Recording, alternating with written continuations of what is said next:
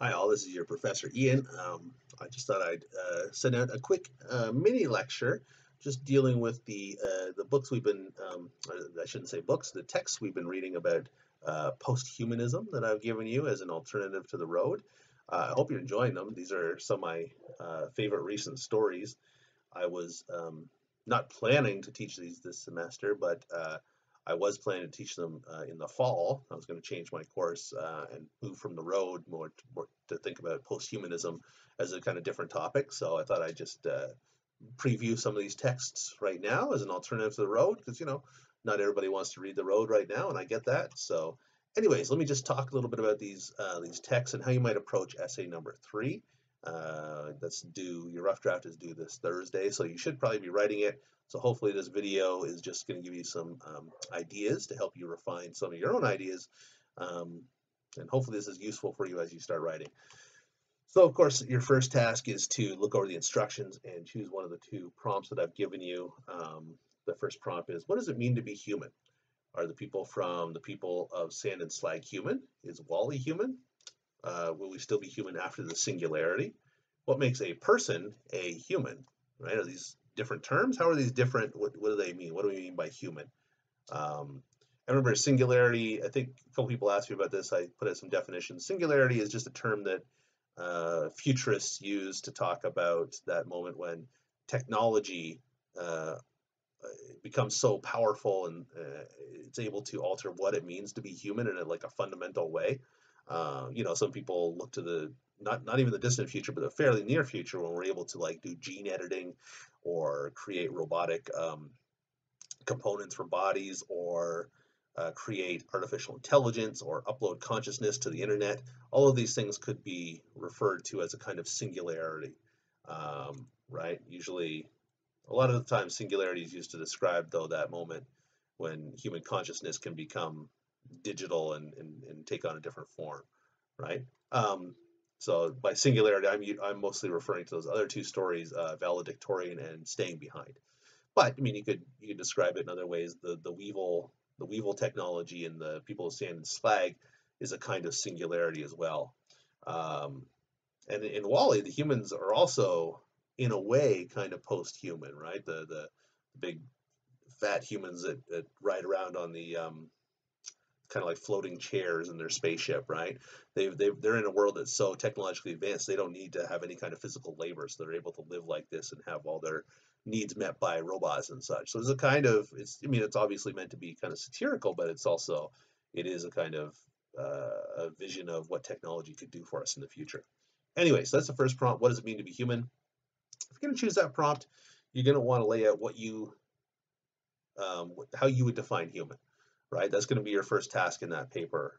Your introduction should set that up. Maybe the next paragraph, get into that a bit, and then start talking about some texts, right? Some of the fictional texts that we've been using, and then using uh, some of the academic articles you find on your own. You could use that one, why I want to be a post-human when I grow up. If you find that would be useful for this one, you could probably get stuff out of it that would be useful. So you can use that. That could be one of your sources, and then you have to find at least one more.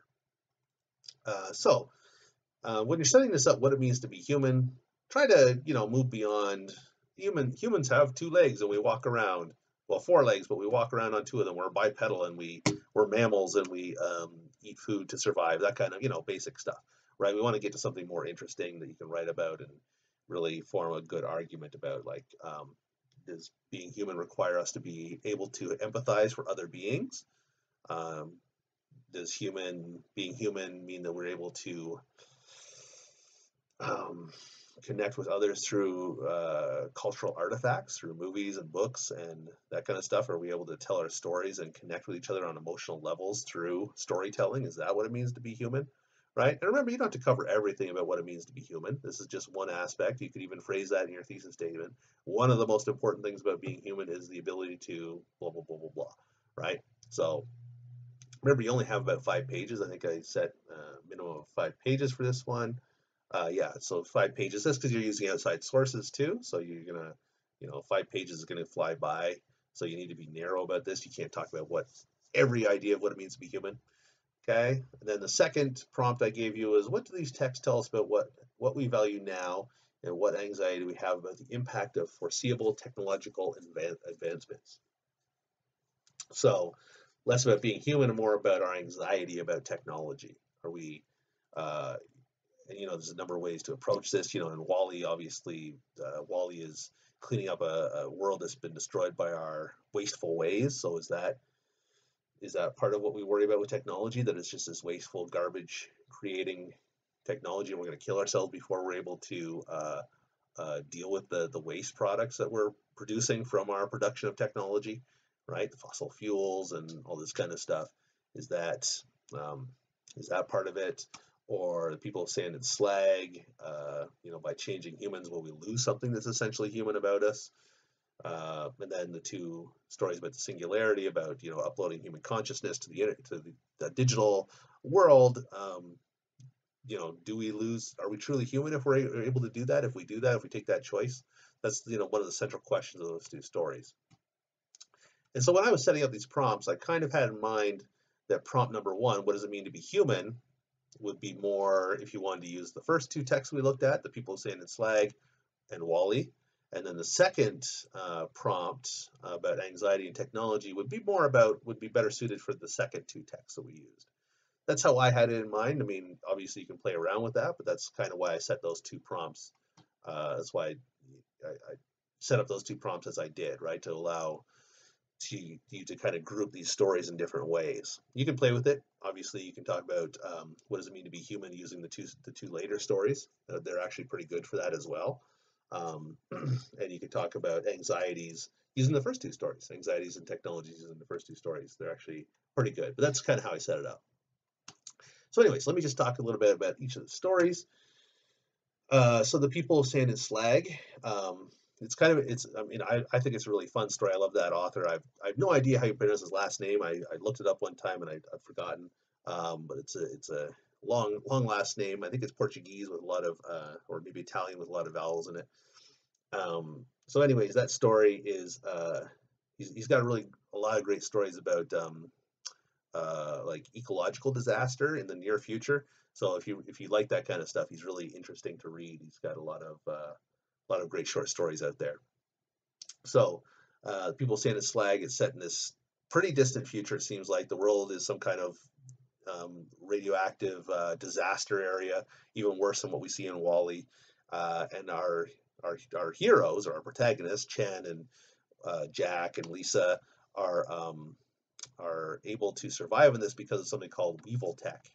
And it's some kind of technology that isn't fully explained in the story that allows them to alter their biological makeup as they wish, right? So they can heal really quickly. They heal really quickly. They don't really need food in the same way. They can survive off anything. They can eat the radioactive dirt off the ground, right, to survive. They can alter their bodies. They put spikes in Lisa's body at one point, right? And they're super strong, super fast. So they're these kind of post-human creatures, but they're humans, right? These are humans that have been altered in this way using this Weevil tech, right? And it says there's some kind of security force, and it's again kind of vague. We don't know, for some kind of corporation. They have to go out and get in battles, so it's there is some kind of contention there, but it's not fully explained. It's not really the focus of the story, right? The focus of the story is these three mercenary characters living their lives, and then they find this dog, which is a super rarity in this world. It's amazing this dog could survive in this blasted out, hostile, radioactive wasteland. So when they find this dog, it's a big deal, but at the same time, it's not like a ground shaking big deal, right? Nobody comes and takes the dog. They keep the dog, and they don't keep the dog for any reason than curiosity, right? It's like a cool thing to have. It's as I explained to one student, it's kind of like when a hipster grows a handlebar mustache. It's just kind of like a fun thing to have for them, right? But they find that it costs a lot of money. They have to look after it. They're not used to looking after biological creatures because they can heal really quickly, right? But this dog keeps getting hurt and keeps getting sick and all this kind of stuff. So eventually, spoiler alert, they do decide to eat the dog, right? And so That's what the focus of the story is, right? It's about these three, crazy super beings, but it's about their relationship with this dog. And that's, when you write your essay, if you want to choose this story, that's great. You really want to focus on that relationship with the dog. Do they show empathy for the dog? Is that important? Does Chen more empathetic? They get some scenes at the end which are interesting, him reflecting on the dog. Does this make him human? Does this make him more human than Lisa and Jack, or does it matter? Right? This is up, it's up for debate. I saw some really interesting comments in the perusal of this story. People had really different takes on this, and it was really interesting because I have my own take, and I was just interested to see other people's reactions. And any reaction's fine.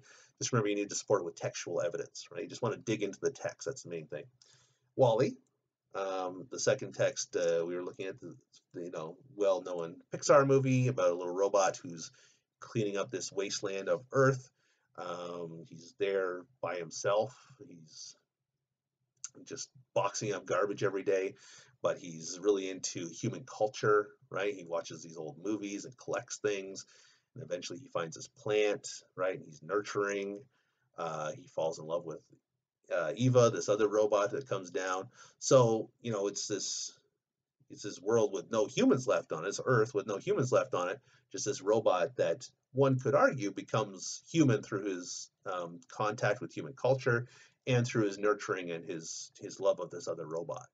So you could argue that, and again, like I mentioned earlier, the humans in that story are kind of inhuman in a way, right? They've lost some kind of element of humanity. Maybe you could argue, right? Um, so that's an interesting. And this is, I thought this is an interesting pairing of texts, right? Because you have in the people sand and slag, humans who have altered themselves and maybe they lost something, and then you have a robot who's a robot but somehow takes on human characteristics. Okay, so that's the first two stories. The second two stories, valedictorian and staying behind, are all about digital consciousness. So valedictorian is this world where you have this kind of enclave of humans, and our protagonist thinks she's being protected from the outside by this enclave, but then she learns that in fact the enclave is kind of like keeping them there, and if people want to come to them, they'll welcome them if they're willing to join the digital consciousness and move on to this next world. And then it kind of ends with her thinking about that choice, right?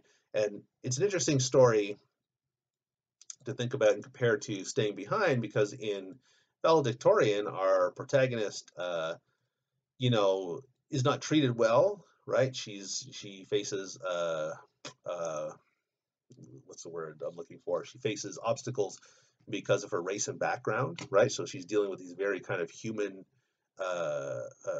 evils, right? There's this baggage of humanity, of history and civilization, right? The terrible things that we've done to each other in the past as humans.